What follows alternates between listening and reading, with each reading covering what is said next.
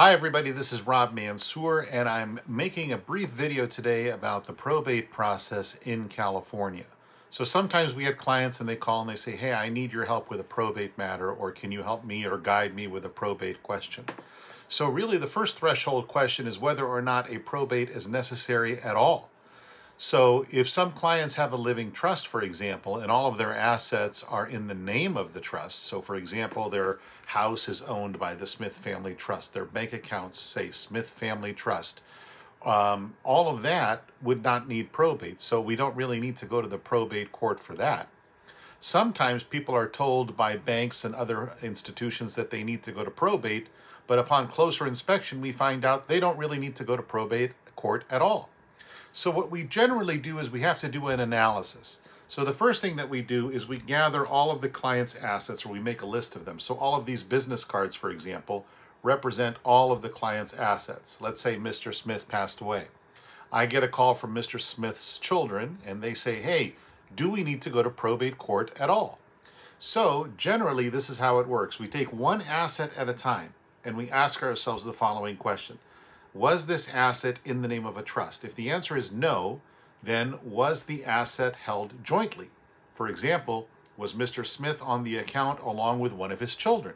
If that was the case, or perhaps his wife. If that is the case, then the other person on the account gets all the money. So let's say Mr. Smith has a bank account with $100,000 in it, and his son Johnny is on the account with him. Well, Johnny gets all that money. That's a joint account. Now, whether Johnny wants to take that money and go to Vegas, or whether Johnny wants to share that money with his siblings is a whole other discussion. And then we go through each asset and we ask ourselves the same question. Was it in the name of a trust? Was it jointly owned? If it wasn't jointly owned, then perhaps the individual had a beneficiary on the account. So for example, when they opened the account, it's just in Mr. Smith's name, but maybe he named his daughter Jenny as the beneficiary of that account. If that is the case, then that money goes to Jenny. Whether she chooses to go to Vegas or not with that money, that's her decision.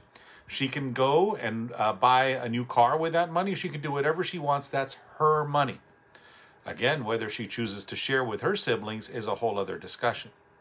So then that leaves us with a handful of other assets. Now, if these assets were only in Mr. Smith's name, such as a house or a bank account, etc., and if the total value of those things exceeds $184,500, which is the current limit in California, that's the current threshold. Now, that number used to be lower than that, and it changes every few years. So you need to make sure that you check and make sure that that is the correct number. But anyway, if the aggregate amount exceeds that threshold number, then you might have to go through the probate court process after all. So basically, not all the assets may need to go through probate. Some of them might, and some of them might not. So let's assume for the sake of discussion that some of the assets have to go through the probate process. So here's how it works. You hire a lawyer generally to help you with this process, although some people are very can-do kind of people, and maybe they do this on their own. But let's say you hired a lawyer and you did things the traditional route. The first step would be the attorney has to petition the court to open the probate. So basically, they have to file some paperwork with the court asking the judge to open a probate for this particular estate. And to do that, they need somebody called an executor.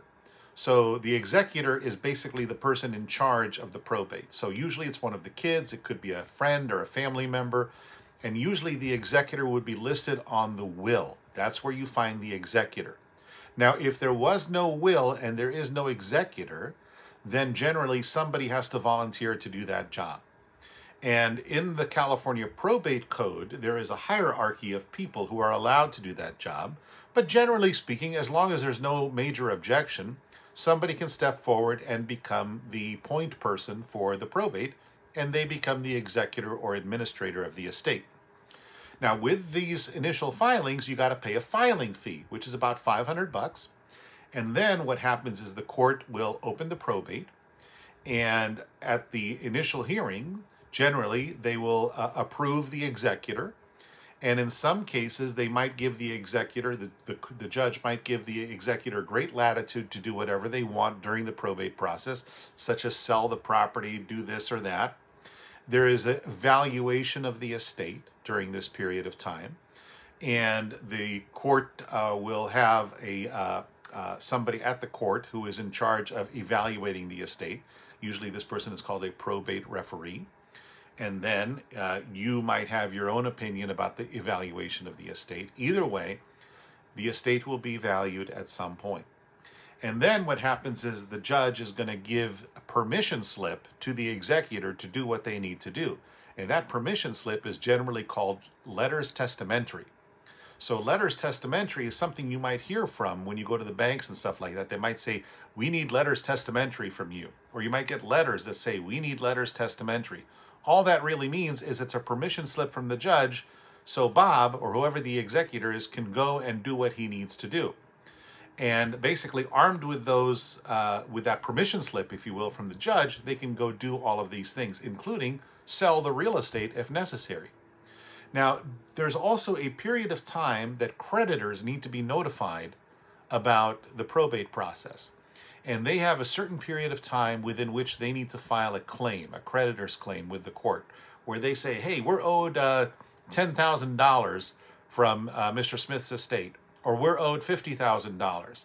And basically, if they don't assert a creditor's claim during that period of time, they might be out of luck, and they can't come back later and say, hey, we want our money. Well, it's too late now. You had your chance. You had a period of time within which to file your claim, but you didn't do it, so now you're out of luck.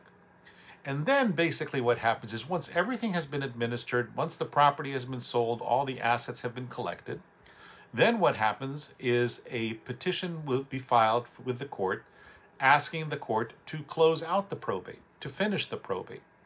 And then what happens is the judge will issue an order.